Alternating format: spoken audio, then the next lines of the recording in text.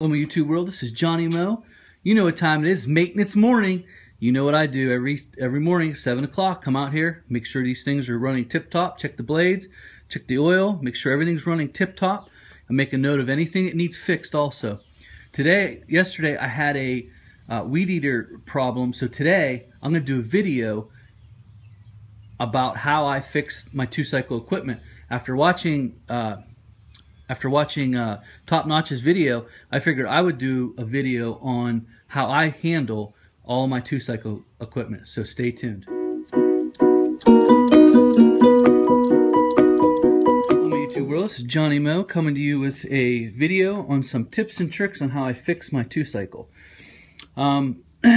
First of all, as we all know, ethanol is destroying everything. These 2cycles cannot handle this ethanol fuel. So you constantly you're gonna have to get carburetors, which here's a carburetor on my shop wall. There's a carburetor right there. I just keep them in stock because I know they're gonna go. So here's some of the tips and tricks that I use when I have issues with my weed eaters and my blowers. Here is one of the tricks. If it doesn't have enough power, the first thing I check is this. This is the spark arrestor right here, this little screen, which mine is plugged. I noticed it the last 2 days that it didn't want to start very well, and when it does start, it was bogging down. So I'm going to rip this out of here, and we're going to get rid of it completely. Now, if you live in a very dry area with dry grass, you might want to be careful, because if this sparks through and gets through, it might ignite grass, and you could have wildfires and all kinds of things. Here's a second tip that I use. Cleaning carburetors. I am not one. I used to rip them all down and try to figure out which jet was plugged and this and that. I don't do that anymore. The carburetors are cheap. These are 26 bucks. This is a Husqvarna 323L. I'll show you a little trick that I use to clean the carburetor. And if this trick doesn't work, I just replace it. So what I'll do is I'll start it up. I'll open up a little can of seafoam and I'll dump it in here. What'll happen is it'll stall, okay? Once it stalls, you let it alone for 15 minutes. That means this is getting into the jets and ports. Give it a chance to clean it out. If you start it back up and it starts up, you just saved yourself 23 bucks. It does work. I've had it work, and sometimes it doesn't. Sometimes the jets are just way too plugged or the diaphragm's way too bad. So, having said that, I get my carburetor off the wall, I'll take this cover off, I'll rip it out, and there she goes. That's it. That's how I clean and deal with carburetors. Another tip and trick that I use is these Husqvarnas, they heat up pretty hot when it gets 90 degrees. So what I do is I don't use this trimmer 2 times in a row. So if I'm trimming it properly out, I grab the other one. Go to the trailer. You got a spare back there on top of my plow. You can see how organized I've been. Now in the trailer, I have 2. There's one right there. And you have the one that I'm fixing right now. And then you have the Echo right there. Now I use the Echo when I'm knocking down something big. These 323s are good, but they don't have a lot of power for the big stuff. And, you know, just nothing you can do about it. But it'll rip around the house really quick, does fine. But if you want to get into a big ditch, the grass is 2 foot tall, you have to go get the 266T. And so what I do is I'll interchange them throughout the day. Now if I had a crew, I'd put a third one over there, like I did last year. I'd put a third one. That way you just keep interchanging them. That way you give them time to cool down. That goes with any of your 2cycle equipment. I personally like the 323Ls. They're light. They're good enough to do what I'm doing. I'm very pleased with them. And they're pretty cheap.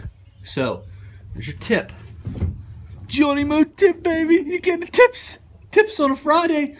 So back to this. So this is exactly what you want to do. You want to be able to diagnose and clean it yourself.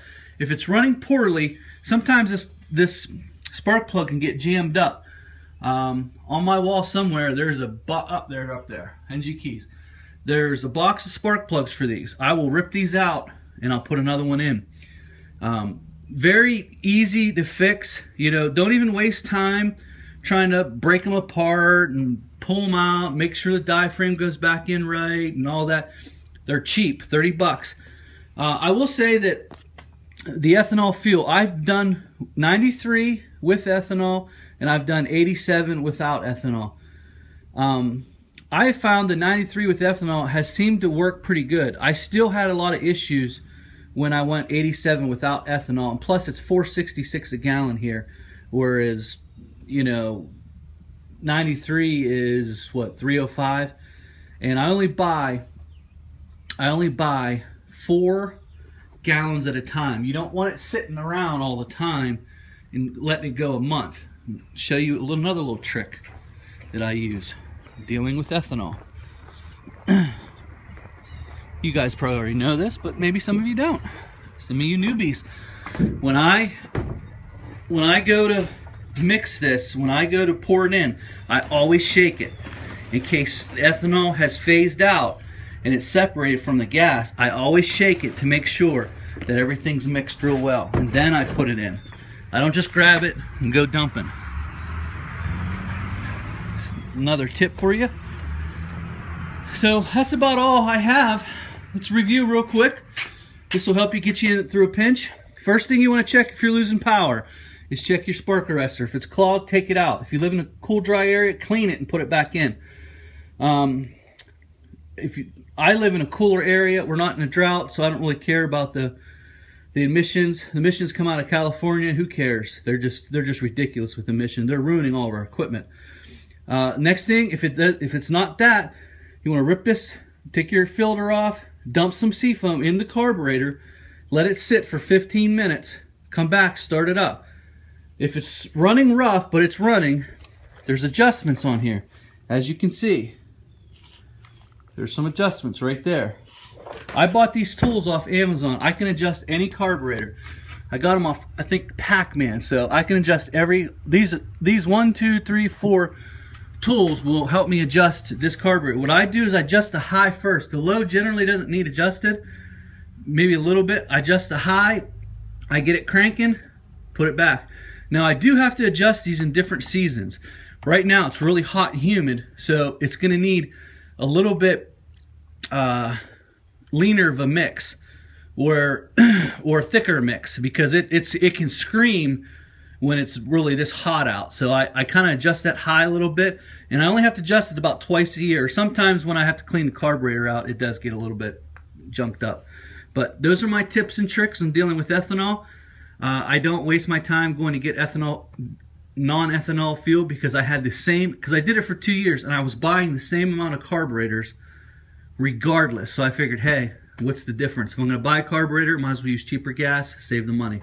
If I wasn't using the carburetors, then that would be different. I've only had to replace 1 carburetor in these. Now I do have a spare up there, which is nice, but I'm very pleasantly surprised. Now when I use the Echoes, the 266T, man, it seemed like I was going through about 2 carburetors a year. I don't know what the deal was, but for whatever reason, these things here seem to be lasting longer, and I like that. So that's my tips and tricks on dealing with ethanol and dealing with trying to diagnose your weed eaters. Thanks, guys.